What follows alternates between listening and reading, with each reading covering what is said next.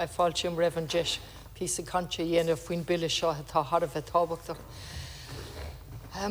I welcome the opportunity to speak on this bill, and I have to say I put an effort into understanding it because we're dealing with massive figures here and different terminology and finance, which is not my area. But I've learned over the years that I've been in here to take a note, and I want to thank the Library and Research Service always for their hard work and for the, I should say, the fool's guide to the legislation that they prepare for us on a regular basis and under extreme pressure. So we're talking about the Future Ireland Fund and Infrastructure, Climate and Nature Fund Bill, 6 parts, 37 sections and 2 schedules. And we're talking about a fund of 100 billion in the foreseeable future. And it is a joyful story, isn't it, that finally we're seeing sense to put aside money so that we won't never see this country stuck in the manner that we have on a number of occasions in the past. And yet I find myself agreeing with one of the Labour TDs who said it's been framed in a negative way. And it certainly is, and let's start with the elderly, and I'll have a particular interest in that as I get older myself, that we're now labelling older people as a problem, a societal problem, rather than an absolute delight that people are living longer and contributing to the society and actually saving money. And that's not put in here at all. And we're looking at a sovereign fund, which I should be jumping for joy, because we've all heard about the sovereign fund in Norway that they had for the oil. But this sovereign fund gives me great concern. So just for simplicity and just for people that might in the future look at this and wonder what it's all about, I think it's important just to set out the major points to it, that we're setting up 2 funds, the Future Ireland Fund, and that fund will be made up of 0.8% of the GDP every year until 2035 or 36, and we can't touch that fund then till after 41. And it has been pointed out by various colleagues on this side of the House that the GDP that we all learned off by heart and learned what it meant, and then we discovered it wasn't very reliable at all because it was given a misleading picture of how successful Ireland was because of the distortion of it by foreign direct investment. We're now going to use that here. Nobody's explained that to us. The Minister hasn't explained it to us, how we're now reliant on that. The other fund then, in its name, is the Infrastructure, Climate and Nature Fund Bill, will 2 billion will go into that every year, plus the amount that comes from the existing fund that's going to be dissolved. So we're going to have 2 billion every year, so we'll have 4 billion the first year, and that will continue, I think, until 26. And then we can take down some of that. Now, my difficulty with all of this is when I look at it, it's set out in such a way that it's really restricted. First of all, the money has been invested for maximum return, which I don't necessarily think is the right way to be using public money, for maximum return with no guarantee that any amount of it will be invested in the country, or even a substantial amount of it, or any amount of it. And then we will be dependent on the timing of that. So if the country needs that money, it will all depend on how it's invested and where it can be drawn down. And then, so there are 2 funds ostensibly to help the government in the future cope with difficulties with expenditure, that they won't have enough money to spend because there's a downturn in the economy. So the first one, 0.8% of a GDP every year regardless. The second one, 2 billion every year regardless, being put away. And then access to that is through 2 ways. One for general expenditure and the other one for climate and nature fund. But so 25% can be taken out for general expenditure and up to 22.5%, a lesser figure for climate and nature. So we get lost in all of these figures and you say, what is this all about? And why can't I agree with this when it's a wonderful idea to save? Any mother, any sensible woman at home tries to put a few bob aside, the importance of saving. But we're doing this saving in a particular way, at a particular time when we should be spending now, and not leaving enough flexibility to be able to access that funding in the next 10 years when we need it. Now, Yesterday I pointed out that there were 71 people on trolleys in Galway. 71 people on trolleys. Again, I don't think there's anyone here at the moment, well, there are very few of us here, but the ones haven't spent any time on trolley. Members of my family have. But to me, it's an obscenity to spend any time on a trolley. And not alone is it an obscenity, but we know from repeated evidence from the consultants that at a minimum 330 or 350 people every year die premature deaths directly related to the time spent on trolleys. So, and you say, what's that? Because health has been described as a whole. I don't use words like that. Health is a basic human right like housing. So how did we get to this situation? And I've had the privilege of sitting on a health forum for 10 years of my life, and I watched the systematic running down of the public health system from 2006 to 2016, 10 years. It started with the PD-led government who knew the price of everything and the value of nothing. And that's when the commodification of our health service really went into high dough. At the same time, parallel with that, we channeled the money and our solutions into private medicine. I was a member of City Council when we rezoned land for the building of a private hospital, and the argument put forward for that was 20% of the beds would be reserved for public beds. Magically disappeared, of course, as soon as the rezoning was done by majority vote. So we could get lost in the anecdotes that I'm telling, except there's a point to them. It was the product, the commodification of health, of housing, and it's been brought to an absolute pitch with the HAP scheme, which is over $1 billion when you put it in with the other schemes, the rental accommodation scheme and the other long-term leasing, over $1 billion of money. So here we are with these two funds, and we're tying them into GDP, we're tying them into maximum return, and we're putting the emphasis on spending, albeit, I think, capital spending, but it's not entirely clear. In addition to that, we're linking it with the national debt. And again, I'm no expert here in relation to the debt, but it's completely fitcha-fucha, it's entwined. The use of that money seems to be entwined with the annualised cost of servicing the national debt. Carbon credits has not been excluded, that this money could be used for purchasing our way out of obligations. And in the pre-legislative scrutiny, this was raised. Could this money be used for carbon credits? And we were told the argument doesn't arise in relation to the first fund because that doesn't become effective till 2041. So we don't need to worry our little heads about that. But after 41, God knows who'll be here, and they can worry about that then, whether the money is going to be used for carbon purchase. In relation to the second one, we were told and reassured that the Infrastructure, Climate and Nature Fund are not intended to be used as carbon credits. Not intended. No policy, no guarantees at all. Meaningless words, really, given different governments and different priorities. And then we look at the human rights and where this is going to be, the money is going to be invested. And I look back at a question that I asked, courtesy of my office, who did a lot of work on it, and in relation to this report. Irish Business and Human Rights, a snapshot of large firms operating in Ireland, Trinity College Dublin, January 24, just this year. And I've looked at Mary Lawler, UN Special Rapporteur on Human Rights Defenders, and I've looked at the Irish Coalition for Business and Human Rights. And I looked at all them in the context of how we are going to ensure that the billions that we're putting aside of public money is not going to be used in companies who have little regard for human rights. And I don't see the word human right mentioned anywhere in what's before me, and I've read everything before me.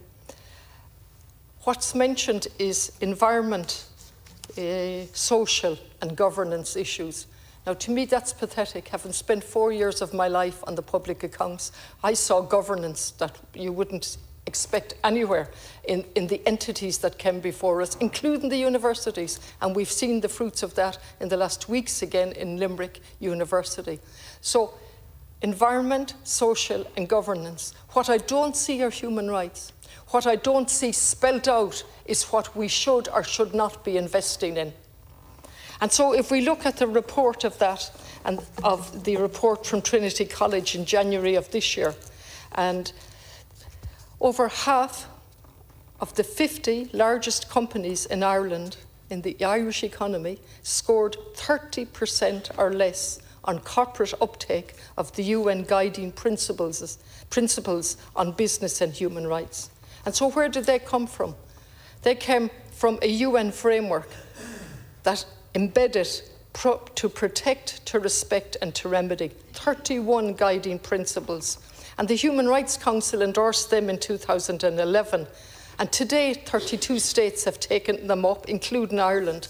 And Ireland was very good and launched its first action plan in 2017. Plan is out of date for 3 years now, not a sign of a new plan. Not a sign of a new plan in relation to our obligations and whether we're going to continue protecting, respecting and remedying under the 31 guiding principles. At the 10th anniversary of these principles in 2021, the UN Working Group on Business and Human Rights stated uptake needs to move widely into the mainstream of the business community and so on. So specifically then in relation to the report, which was a snapshot of large firms operating in Ireland, published in this year, 45 pages. The report examined the implementation of the UN guiding principles on business and human rights, as I said, of the 50 largest companies in Ireland. And separately as well, parallel with it, they looked at the next 10 largest state-owned enterprises in this country. 3 measurements were used, 3 themes: governance and policy commitments, embedding respect for human rights and conducting human rights diligence, and grievance mechanisms. Findings: 86% of the companies scored less than 50%. 86% of the countries scored less than 50% of the available marks, while 88% of the companies made explicit commitments to human rights. Specific commitments to workers' rights were more limited. And 28% of the companies scored no points. And again, Deputy O'Murray said earlier he could go on. I could go on too, but I'm going to try and be just limit, because I want to say a few more things in the time that I've left. Companies with their domicile or headquarters in Ireland performed, on average, less well than the sample as a whole. State-owned enterprises fared very poorly, with 5 of the state-owned enterprises in this country scoring less than 1 point out of 24. I won't list them out. Well, I will actually. Coillte, CGA, CIE, Dublin Airport, Authority PLC, Airgrid PLC all scored 0 points. The IHREC have commented on that we need to take action. The action plan ran out in 2020 and there isn't a sign of it. And so what am I saying about all of this? The words that are being used here, environment, social and governance, are pathetic given that background, given that failure to embed human rights. And if we go back again to the library and they point out to us the position in relation to the Irish Strategic Investment Fund and the NTMA, which is over that. During the recent committee discussion of the illegal Israeli settlements divestment bill on the 20th of March this year, Mr. Nick Ashmore, Director of ISIF, advised that the NTMA has engaged multiple external investment firms to manage the different parts of its portfolio, which is probably a wise decision, getting different firms. I'll have no difficulty with that. But they go on to point out the percentage. As referred to earlier, ISIF currently holds investments in companies included on the Human Rights Council database of business enterprises involved in certain activities related to illegal Israeli settlements in Palestine. They did announce that they would be divesting, and that was positive. However, there were a divesting of 2.95 million. There still remains 10 million invested in companies that are on the UN database and so on. Now, I would have thought if we're seriously interested in learning from a pandemic and learning from a climate catastrophe, that just around the corner, having declared an emergency back in 2019, not led by us, but led by children and concerned people on the ground that forced us into declaring an emergency, plus COVID, we should learn, what do we do with this wonderful opportunity of a sovereign fund and windfall money as a result of taxes from the corporate sector? And if we take COVID, we were in a mess for many reasons, but one of the main reasons was we had utterly failed to resource our public health system. We've still utterly failed to resource it on a regional basis, on a county basis, so that people can learn to trust the public health officials in the event of a new COVID or a new epidemic. In relation to climate change, we are doing it piecemeal with no transformative change. And we should be using these sovereign funds in a different way. Yes, put aside the funds, but we need access to them now and in the immediate future and longer term to bring transformative change.